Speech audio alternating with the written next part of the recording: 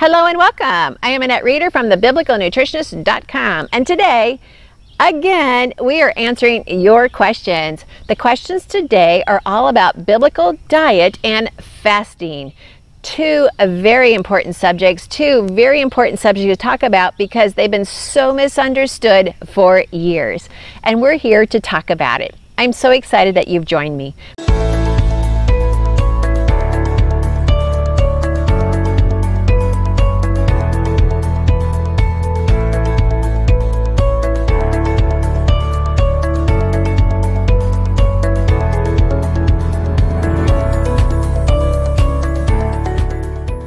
Please go ahead and hit the like, subscribe, the bell, you name it. You know how to do it, and so that way we can stay connected.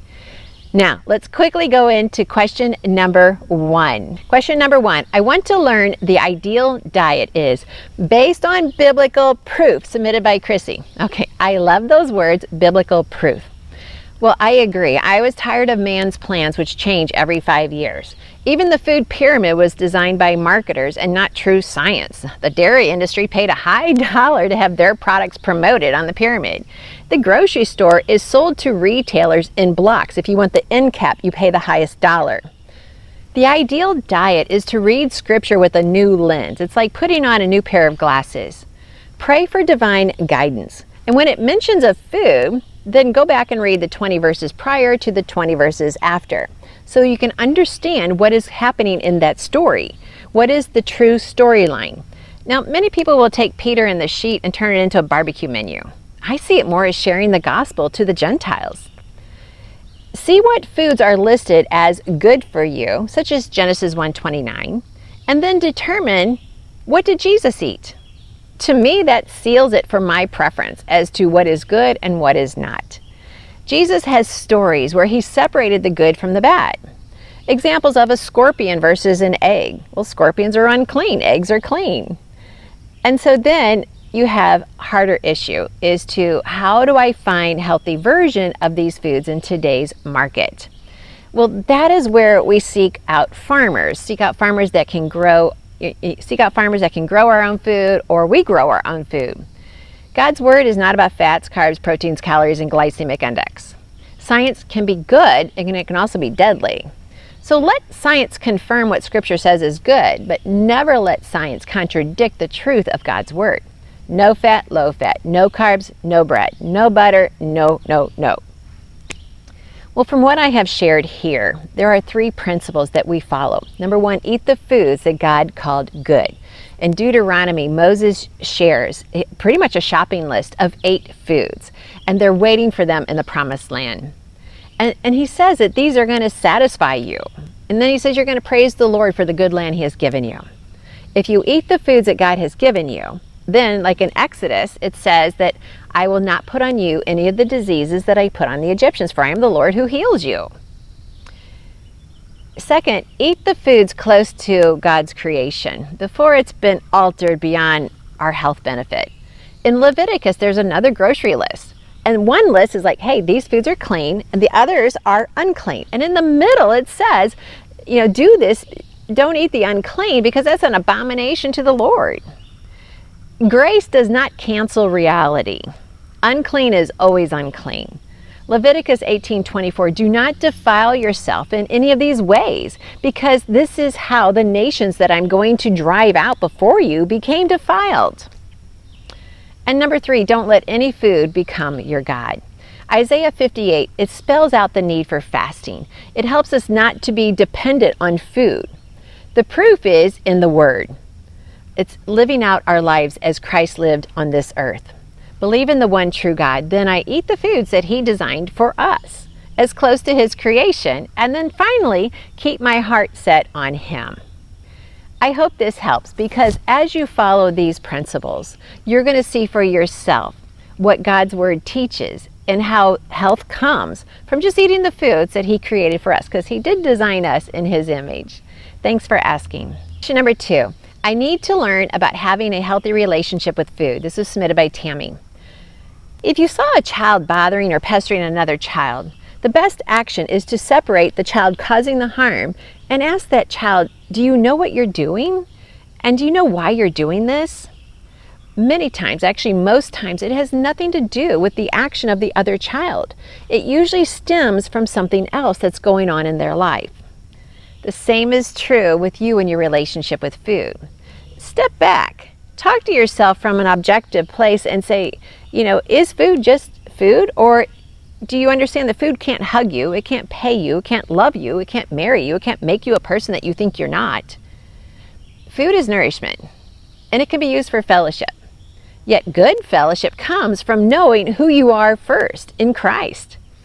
Start by using the Hunger Satisfied Journal. It's in the 7 Steps book. It's in the 40-Day Transformation.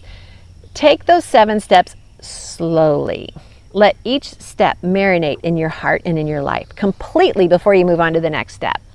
I have received so many testimonies from people doing just that, and they're losing 4 to 10 pounds just with the 7-step program. The journal includes several elements to help you come to a place of food being in its rightful place, and then other areas of your life being in their rightful place. After the 7 steps, move to the 40-Day Transformation. It's going to take you deeper into breaking free from any bondage with food. Learn to identify your beliefs. What do you really believe about yourself?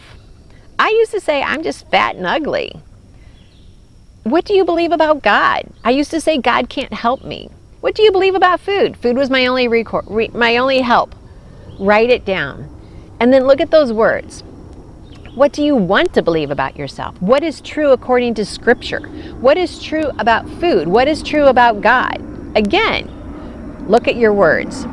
A healthy relationship with food begins with a healthy relationship with who you are in Christ. If you don't know Christ as your Savior, then you need to start there. And then pray for His guidance in helping you to discover what truly is bothering you.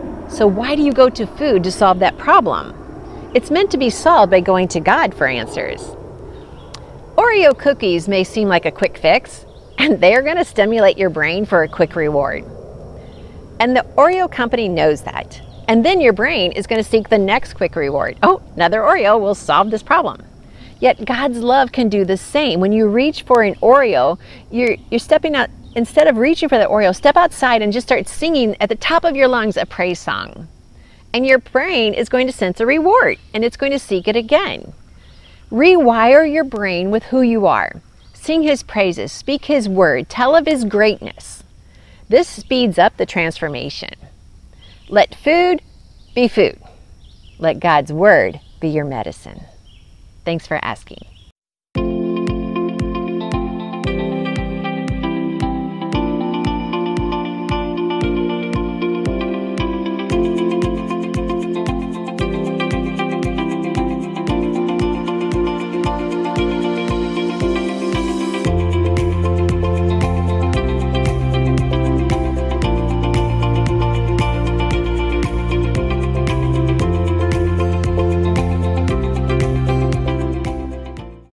Question number 3.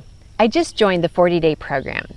I guess I need to know how to stop my emotional eating. I struggle with that one. This was submitted by Cindy. Okay, this is same as just what I answered for Tammy. Food has been a reward for you. It has been a comfort, and we live in a society that has created this attachment. It's like an attachment syndrome, a food attachment syndrome, so that'd be FAS. And it's through ads, and these ads create billboards in our mind. Yet nowhere in God's word does it say to let food be thy comfort. Contrary, it says trust in the Lord your God. Follow the same steps as I just shared with Tammy. Now that you're in the 40-day transformation, you have the tools to walk through this. Plus, the 40-day transformation, it's actually yours for years to come. So go through this several times. Many people go through it several times just because every time you go through it, you're at a different place with God. Now, there are layers to wrong beliefs that we really need to peel away. And when that is peeled away, you're going to recognize, oh, I don't remember that thought, but yeah, you're right, I do believe that. God's going to start working in your life in layers. If you're struggling and you're following the tools, then you're nearing a breakthrough. Many people say the harder it gets, the sooner you're getting to a breakthrough. Now, if you're at a wall, then you're up against the truth and you refuse to go further, you're not going to get that breakthrough and be set free from food.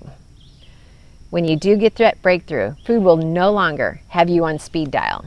You'll be able to walk into any situation and enjoy your friends without thinking about the food being served. Food will be the last thought in your day, not the overwhelming, consuming thought. Yes, it is possible, and God is able.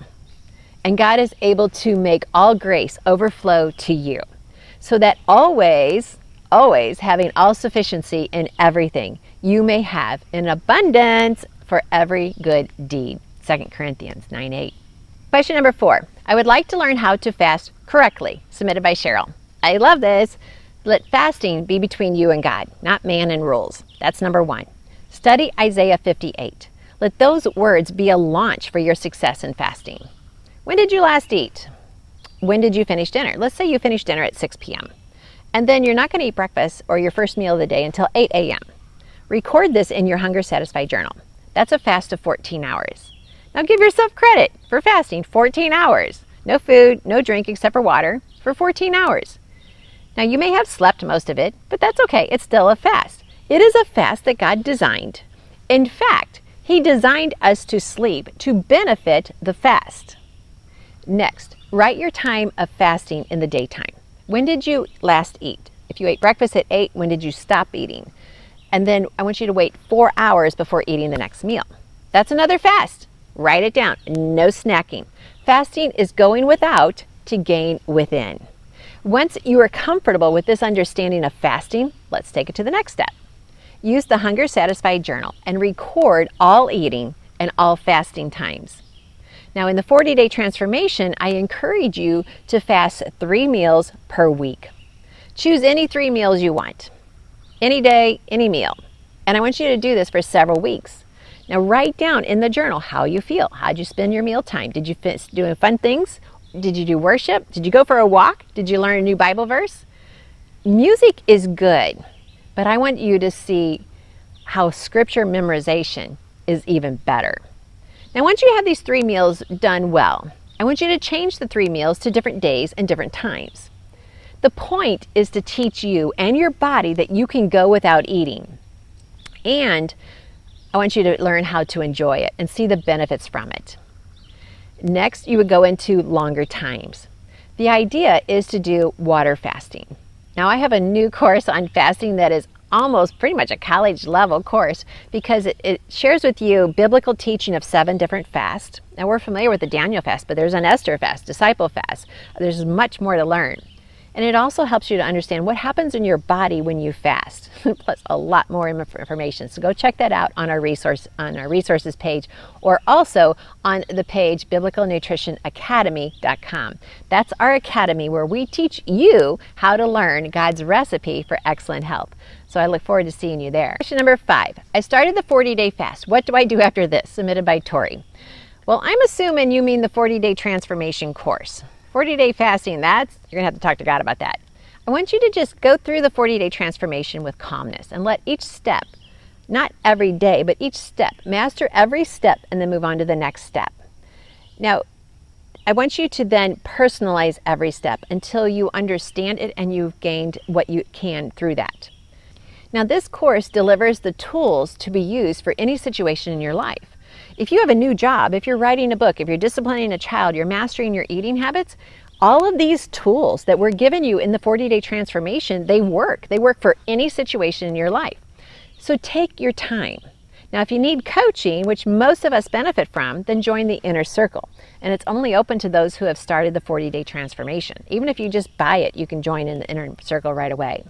Because there you get to ask questions in a live setting, and we get to talk through helping you make the changes that are going to stick. Thank you for asking these questions. They've all been really good, and I'm so excited to be able to share with you here on YouTube and on podcast. Remember, I am Annette Reeder from thebiblicalnutritionist.com. My husband's doctor was writing prescriptions faster than our hearts were beating with stress. Yet, could there be another way? Is there another answer? Well, that is when a friend suggested to me, Annette, go back into God's Word, start reading it differently, and start with the Daniel fast. Well, those words changed the trajectory of our lives. And 30 days later, we were prescription free, 35 pounds lighter, combined total, lower cholesterol, lower triglycerides, and we knew that God had answered our prayer for greater health His way. Now, if you are praying for an answer on how to get started, I highly recommend the Daniel Fast. First, go to the biblicalnutritionacademy.com website, click on the Daniel Fast, and sign up. It's that easy. Plus, the link will be in the show notes below.